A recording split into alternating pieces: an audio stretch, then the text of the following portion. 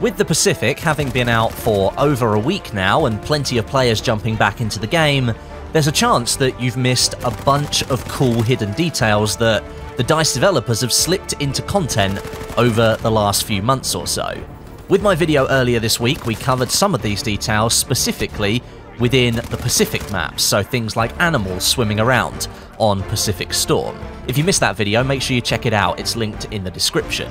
But right now, we're going to dive into some more awesome details within Battlefield 5.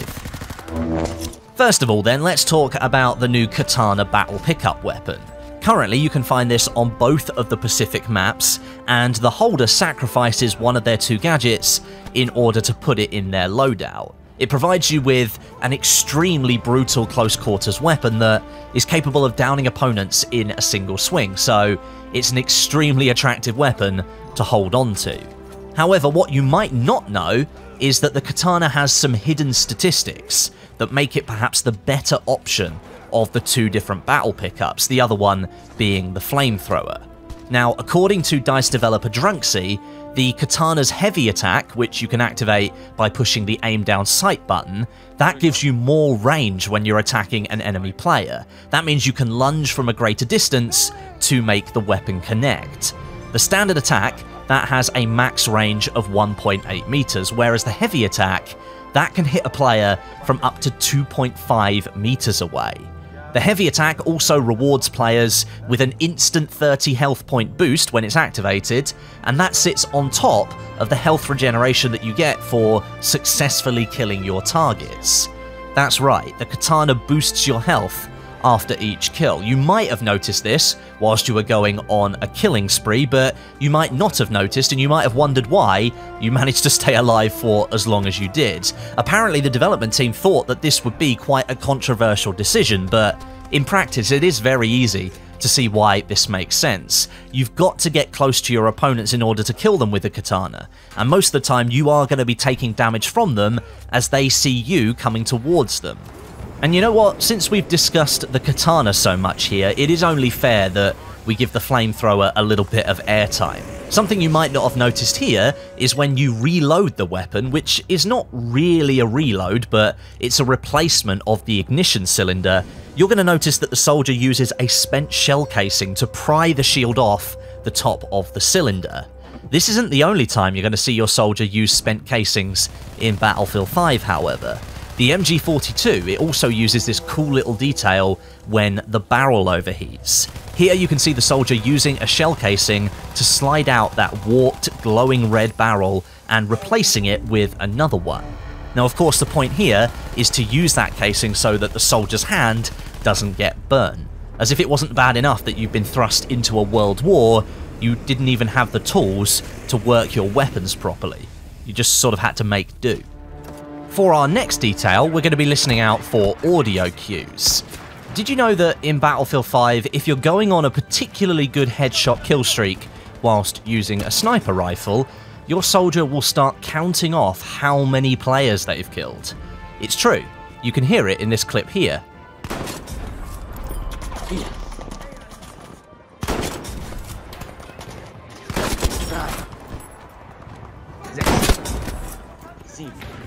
Whilst it's not something you're likely to hear all that often, unless you're someone like Stoddy and you're blasting off heads every time you fire a bullet, it is still something pretty awesome to hear. It's kind of like a small reward for your efforts in game, and it might even be something that some snipers did during the war when they were picking off multiple targets from a nest somewhere far away.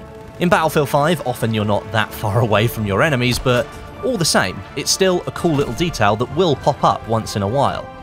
Moving on now, we're going to take a look at the Piat launcher. This is a gadget that's been in Battlefield 5 since the launch of the game, and it remains a fairly popular choice for its damage against vehicles and against infantry soldiers as well. It can absolutely devastate buildings, and it can cause some quite impressive rubble drops to fall on top of your enemies. And that's a feat made even more impressive when you land those kills, having to account for some of the massive drop that this projectile has.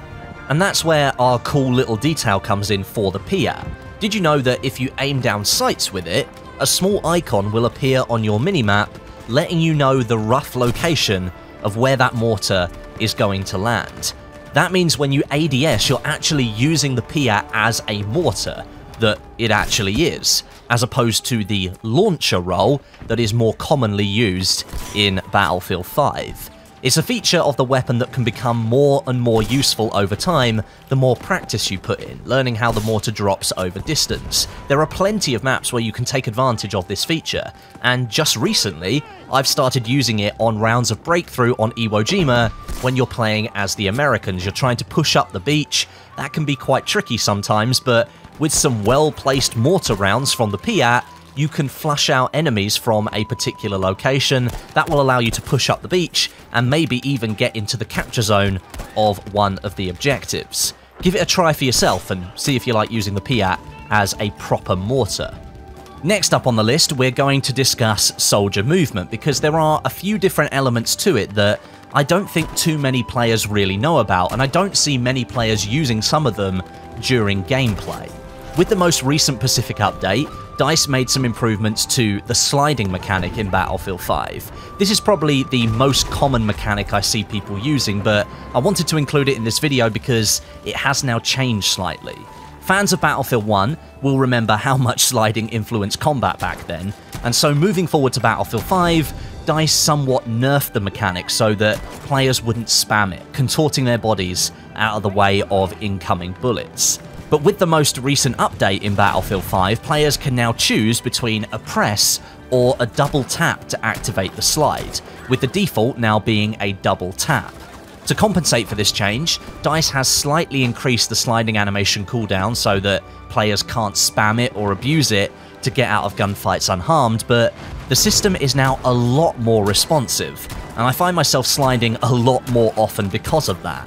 As a medic, sliding behind cover, coming up behind a downed soldier, and then hitting the revive button, that results in a really smooth movement between the two animations, and it makes the act of reviving somebody a whole lot more satisfying. And then we also need to talk about the combat role as well, which is another movement element of Battlefield 5 that has seen changes since its launch, but it's another movement that I don't really see players using all that much, so maybe players don't really know about it. Some time back now, DICE changed the combat role to allow players to directly control whether it activates or whether it doesn't when falling from a certain height. You can simply hold down your crouch button when you hit the ground to perform a combat role. Now, of course, this does mean that you're activating an animation that you then cannot get out of until it's finished, but it does greatly reduce the fall damage inflicted upon you compared to if you hadn't tried to use the move. And then in contrast, by not performing a combat role, you do take quite a bit more damage when you hit the ground, but you regain instant control of your soldier. So it's really up to you in certain situations as to what you want to do. Be warned though, falling from a greater height is still going to result in you dying. Falling off the Twisted Steel Bridge onto solid ground below, or chucking yourself off the Hamada Bridge and expecting to survive, that isn't going to be a good experience for you. And then thirdly for soldier movement, yes, there is a third one, ledge grabbing. This is perhaps the one that I see the least of happening during Battlefield 5 gameplay, but again, DICE has refined this movement from launch to where it is now to give players more control. If you're a new player of Battlefield 5, or you played at launch and then you stopped playing, you might not have noticed that this has now changed. If there's a gap between you and a raised ledge of some sort, sprinting at it and then holding the jump button will activate the ledge grab animation, of which there are two different types. The shorter one plays when the ledge grab is activated from a short fall, so say you're jumping across the roof of a house and you want to grab onto the next one, and then the longer animation that plays when you fall from a greater height but you're falling near a ledge. And as I said, this can be really useful if you're hopping across roofs or you want to drop down a certain distance, but you don't want to hit the ground all the way at the bottom. So you still might be able to save yourself at the expense of being exposed as you pull yourself back up. And lastly for today, Battlefield 5 is obviously a very graphically intensive game, and we see a lot of members of the community taking advantage of that and creating their own screenshots and crafting their own images and sharing them on social media. You might see some of those images from time to time in my thumbnails. But did you know that the developers actually made a camera and put it in the game so that anyone can use it? Yep, it's actually true. The camera can be found on various maps in the game, and it actually saves the images that you take with it as screenshots so that you can look at them later once the battle is over. The camera replaces one of your gadgets the same way the new Katana and the flamethrower does when you pick those up on the Pacific maps. And that means that you have to remember you picked it up if you suddenly need the gadget that you put down on the ground. The camera also allows you to control exposure and the focus of the image, and it even allows you to apply a different set of filters so that you can get the look for the shot that you want. And so, there you have it, another bunch of cool details hidden within Battlefield 5 that you may not have known about. If you've got any more cool details that you've noticed, drop a comment down below and I'll be sure to check some of those out in the game, and maybe I'll make another video in the future with more details like this, but I'll drop your names alongside these features so that you guys get a little bit of exposure here on the channel for finding something awesome. But a big thank you for watching this video today.